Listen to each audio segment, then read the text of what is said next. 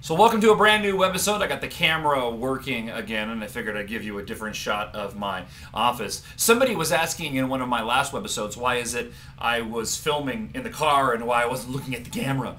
It's because I have a long drive home, and a lot of my free time takes place with no one else around when I'm in the car, because I'm by myself. Usually when I come home, I got family here, and the kids are being noisy and want to play, and they'll end up disrupting my webisode, so I'll shoot it on the way home. Every once in a while, though, I shoot it from the office. I got up from my nap a little while ago, probably way more information than you needed to know.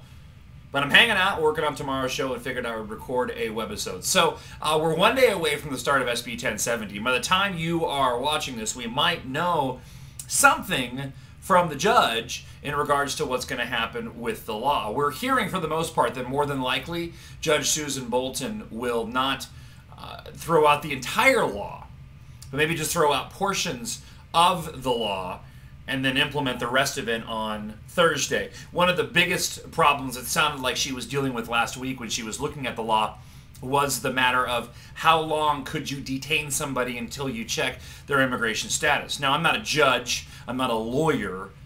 However, one could reasonably deduce that that time period shouldn't take all that long. Now, I understand there's a problem there if you don't have a set time that you will hold somebody or then release somebody. I can understand that being an issue, but for all intents and purposes, somebody who is detained because they don't have an ID, say they were pulled over for another infraction, if they don't have an ID, if their names aren't lining up with the registration on the car, if they're not found in the computer system of the law enforcement officer, it's fairly certain that that person more than likely is in the country illegally, and they're going to be able to ascertain that in fairly short order. Or, as we know has happened in the past, they'll pull them up, or they'll pull them over, they'll pull them up in their computer system, and they'll find out the person actually had been pulled over before, had been busted for something else, and actually deported. So if she were to throw out the judge that portion of the bill, we would still have the majority of what SB 1070 does remain intact, but it would be more along the same lines of what happens now with police officers handing over those they suspect of being illegal over to Border Patrol and having them sorted out. Or Governor Jan Brewer could go and call a special session to have that part of the bill changed. Either way, it looks like we're going to have some part of SB 1070 implemented on Thursday. Now, what happens after that? Who knows? What happened to the other states that want to implement the same kind of bills?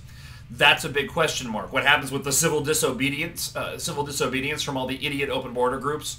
That remains to be seen as well. A majority of those open border groups want to see 1070 enacted, though, because they want to be able to use it to try to prey on those who will be sympathetic to their cause. And it's easier for them to grab on and continue to grab on to something like SB 1070 than it is to have it thrown out by a judge, because then they don't have a tool of which to spread their agenda and try to gain more power. I know it sounds twisted and weird, but so are those who think that we're living in occupied Mexico and it's the magical land of Aslan and there should be no borders anyway.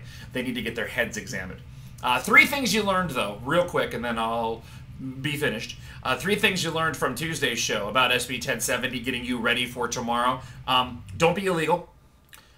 If you are illegal, don't break the law, and you shouldn't break the law even if you are legal as well. So don't be illegal and don't break the law. And then third, if you're an employer, don't hire an illegal.